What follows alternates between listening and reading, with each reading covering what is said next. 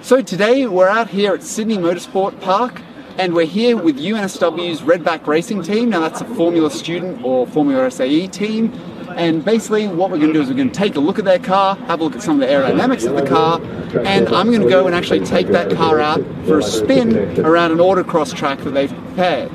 But before we get into that, a quick history lesson. Formula FSAE or Formula Student is a student design and build competition for engineering students in universities all around the world. Basically, these student teams design a race car from scratch, and then they go and race them against each other in a variety of dynamic events, as well as some static events like cost and design presentations.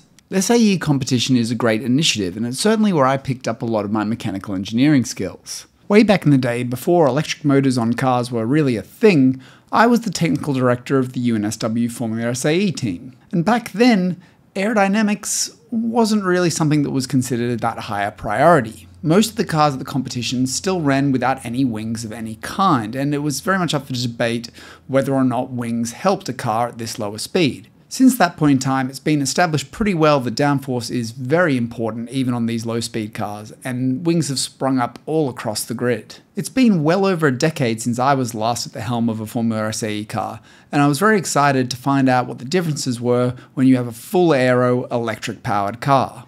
It's worth noting too that this is no backmarker team either. This car was the second-placed EV for endurance and the third-placed EV for autocross over a single lap, so it is no slouch. Now, I wasn't the only one scheduled to have a drive in the car today, and just before my run, the car decided it would like to try a little bit of DRS by getting rid of its second wing element. A little bit of SAE-style wing repair ensued, and the car was ready to go for me. However, after a few laps, I felt like the car wasn't really giving me that much power, and it was derating quite a lot by the end. It was coming to a crawl. I came back in, and sure enough, the battery was getting low on voltage. So we took a lunch break while the battery charged, and I ducked off to interview the Aero department. If you want to check out that interview, I'll be chucking it towards the end of this video. The car was all charged up, and I was ready to go out and have a proper crack at it. For previous runs, the car had been running at the same power settings it had been running endurance, but with a bit of skillful negotiation, I managed to convince them to turn up the power a bit more for me. 743 newton. Thank you.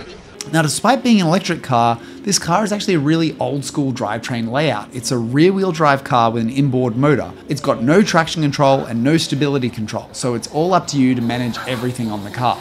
And that made it a whole lot of fun.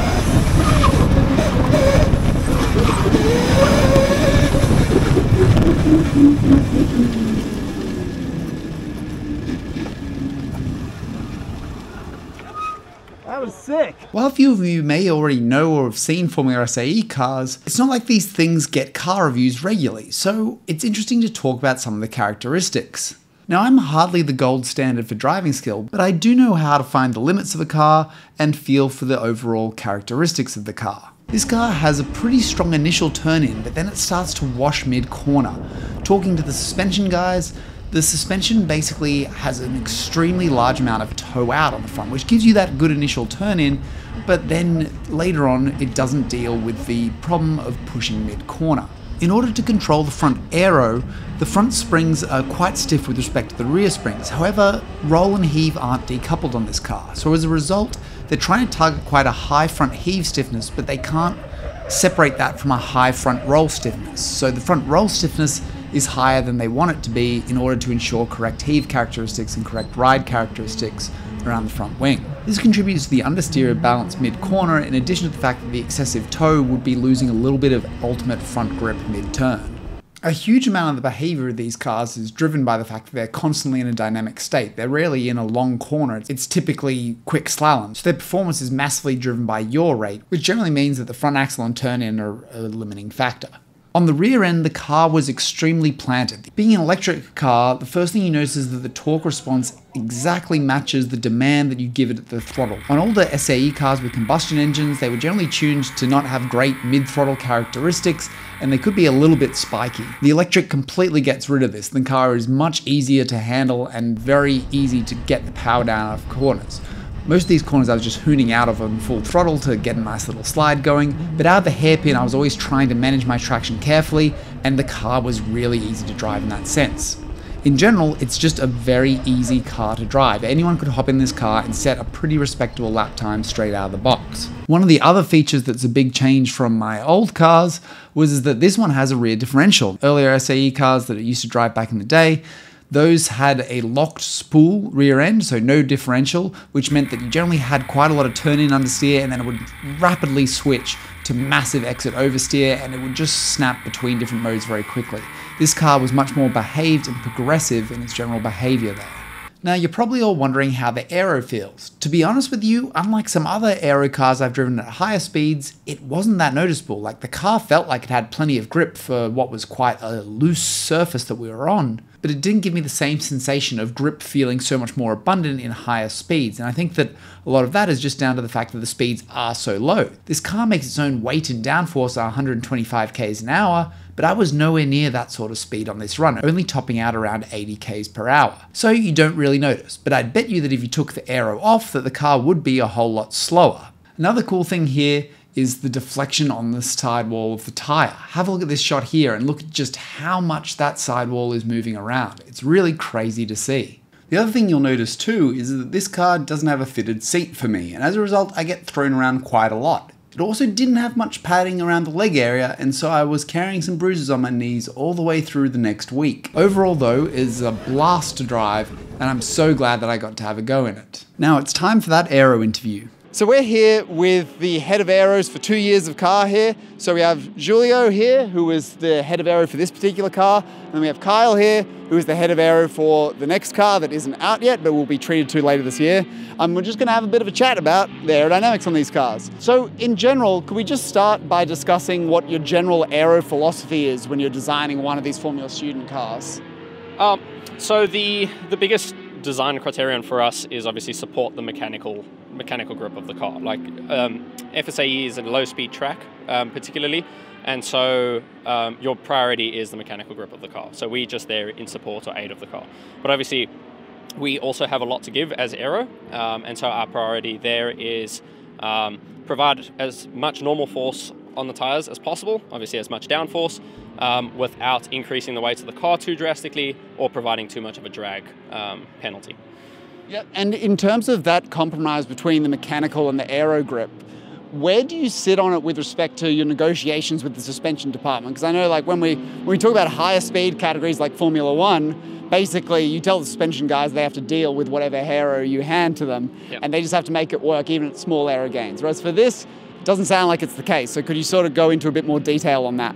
Yeah, so a lot of the Aero package design is very much a balance with a slight priority put towards the suspension.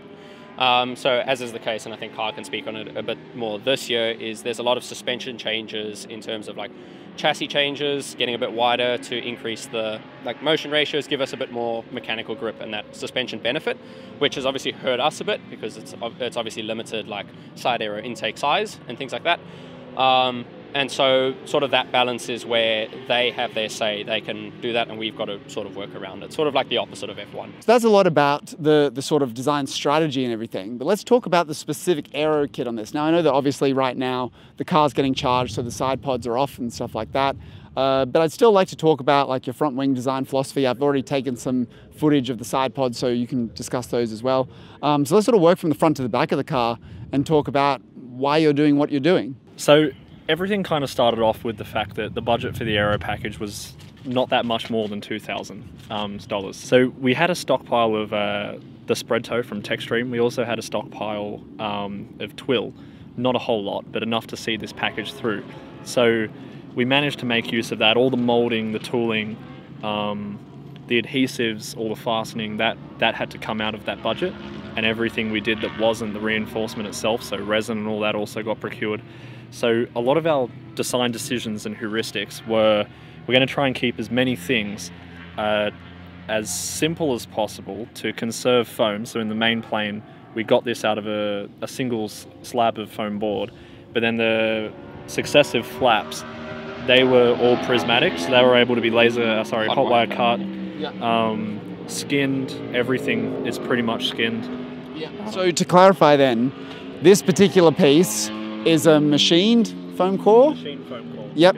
And this bit here, that's a hot wire cut foam core. Yep. And then can we talk a little bit about the end caps and the strategy for mounting the wings on the end portions?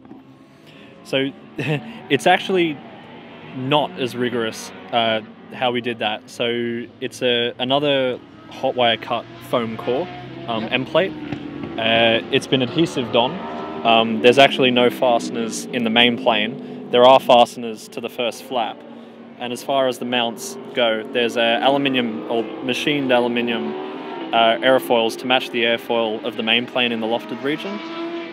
It protrudes through the laminate. It was all done within the layup itself, and they allow us to mount to the chassis. It's convenient. Our chassis extends quite far, relatively speaking, to other FSAE teams, so we can get away with 2 tabs on either side, mounted in shear. So we don't have to go the full swan necks, or we can keep it simple, which is good. That end plate I do want to actually talk about, because like a lot of homebrew guys, time attackers, stuff like that, they wouldn't have an end plate that looks anything like this. They normally have a more flat end plate or something like that. So the wing, I think, is pretty standard. Most people on my channel these days would know how the wing would operate. But the end plate, I really want to hear your thoughts on it. So it was kind of birthed out of the goal of just getting better flow attachment around the leading edge of the end plate. We could have done a flat plate, but obviously if you make it an airfoil and you make it more rounded, it just should be better. We observed no detachments in the flow or in the tough testing, which was pretty good. I can actually comment on that. So with the tuft testing, we mounted quite a few tufts on the side of the end plate, and obviously got shots from stationary on the side. And it actually had very close correlation with surface streamlines in the CFD, but it was one of the key points on the package that we had very close correlation with the CFD. And in terms of this rearwards outwashing section, what drove that particular geometry? That was a lot to manage a bit of front wheel wake. We did originally, so the reason why the end plate is this shape is it was originally designed as a flat plate over here, a foot plate at the bottom, and then a vertical flat plate in front of the rear wheel. We just decided to round that front edge and then sweep it out. And so that was more any air in this region that's obviously along with the end plate, push that around the front wheel so it's not going directly into the front wheel, and then under the side aero later on. And also just to help with a bit of the expansion as you get to the later flaps. And do you have much in the way of adjustability in the flaps in the wing? Yep, so those flaps, the second element has 3 different settings. So currently it's in its top setting, but that can slacken off to other settings. And then the third element has another 3 settings for itself, as well as a drag neutral setting. So let's move a little bit further back and talk about this particular element, because I think that's something that's a lot of people would have questions about why it's there for. So can you explain a bit why it's there? Yep, so when the new members actually came into the Aero department throughout last year, and then they saw that, they were like, why do you have an element in lift orientation on a car? And a big point of that is with the front wing obviously being optimized towards maximum downforce to get that center of pressure forward, it kicks a lot of air up behind it. And what we found is that it created a low pressure region behind it, which pulled a lot of the dead cockpit air out, and it stagnated in front, above the side aero and in front of the rear wing, and it caused the rear wing to drop about a third of its performance. It was a lot, yeah. Right, yeah. And so just with the simple addition of that simple prismatic element downwashing the flow a bit more, keeping that dead air from the cockpit down so that it goes underneath, well, low underneath the rear wing instead of stagnating in front of the rear wing, that brought the whole package performance back up. Have you done much in general with managing the cockpit wakes apart from that particular device? Not much else besides with that. Unfortunately, we can't do anything about like little like vortex generators or like little outwashing elements like on the top bodywork because of aero legality. So the legality zones ends 500 mils above the ground. Right. Okay. So that's the legality. Yep. Right. Okay. It's also an interesting point to note that because we have a space frame, we're not really like a monocoque where we're trying to minimize cockpit stresses. So there is a lot of space for ergonomics and drivability where the driver can actually see out the side of the car as well. Yeah, and the visibility on this car is very good. Going a bit further rearwards, we can talk about the Sidepod. Now, like I mentioned, it's not on the car, but conveniently, you can hold it in your hands. Yep. So obviously this is forming the shape of a wing section. But let's talk through the specifics of why you've chosen this particular geometry with the multi-element section here, with the slight lift here. Yeah. So the big main section is an NACA 6412. Nice, big cambered, thick airfoil to really leverage that ground effect. And then the successive stacks over here are twofold. So the reason why they split is sort of ties in with the adjustments of and the benefits we got with the flow conditioner, is that if we had the same elements go all the way across the span, they would kick a lot of high energy flow up into the bottom of the main plane of the rear wing, and that sort of created that parachute that held that stagnant air in front of the rear wing, which dropped its downforce. So we found by allowing the air to flow through the middle section underneath the rear wing more neutrally without kicking it up, that obviously gave us a lot of rear wing gains, and then still leveraging some of that expansion and performance benefit of the increased stacks on the side in front of the rear wheel, which also helps manage rear wheel wake. And moving back to the rear wing, doesn't seem to be too much in the way of unusual design there, but maybe you can just sort of go through your selection process for why you made the chord length so long and why the end plates are the shape they are. Yeah, so when we actually got to comp last year, one of the Scroot judges in Mech Scroot actually said that is the single biggest main plane I've ever seen in FSAE history. He's been judging for a while. And so that element over there is it's an MSHD or Motorsport High Downforce, which is developed for FSAE by an FSAE team. And so, all three elements on that wing are MSHDs. And one of our members that's not here today, he basically took his legality box, which runs from about just behind the main roll hoop to 250 millimeters behind the back face of the rear wheels. So it's a big legality box for us because we're running a space frame with that motor that we have out the back. So you'll have a lot of teams with the outboard hub motors, which have a much shorter rear to the car, and so they can't run as big a rear wing. And so we had quite a large legality box, but the pain of it is that it's really narrow because it has to stay between the inside face of the rear tires, and so your aspect ratio is really horrible for a wing like that. So he did a full CFD optimization and looked at everything from chord length of every element to slot gap, just to best fill that legality space that he had, and then that's what he got. Going even further rearwards, let's talk about the rear diffuser. Anything of note around that particular design? So a lot of changes were made on this car in order to that was one of the big the suspension compromises that we actually had. If we go back to earlier to suspension compromises, in that on the previous car in 2022, the lower posterior control arm was a lot further rearwards. It went almost back to the jacking bar, and so that obviously limited the amount of diffuser space that you had. And so one of the design goals last year, or the design discussions that we had with suspension, was can we move that rear posterior lower control arm forwards to open up more space for the diffuser, and then they were able to do it in terms of their kinematics, and so that allowed us to leverage a lot more expansion, obviously out the rear of the floor. All said and done, all the aero on the car. Yep. Give me some aero numbers. What are we making in terms of SCZ, SCX? Cool. So SCZ, we are looking at 4.7. Yeah, we're looking about 4.7 full car, and then SCX, we're looking at about 1.7, 1.8. Yeah, and for reference, for those numbers for viewers, this is basically like an LMH, LMDH car, but look at how small it is. The thing is tiny. It's absolutely minuscule as far as cars go, and it makes insane downforce levels. Thanks heaps for chatting. Very good insight on the car, and best of luck with the new car and comp this year. Thank you. Well, that's all for this video. A huge thank you to Redback Racing for letting me come out and drive their car. And if you happen to have a race car that you feel like lending me for the day, feel free to drop a comment below. Thanks for watching, subscribe to my channel for more content like this, and hopefully, I'll see you next time.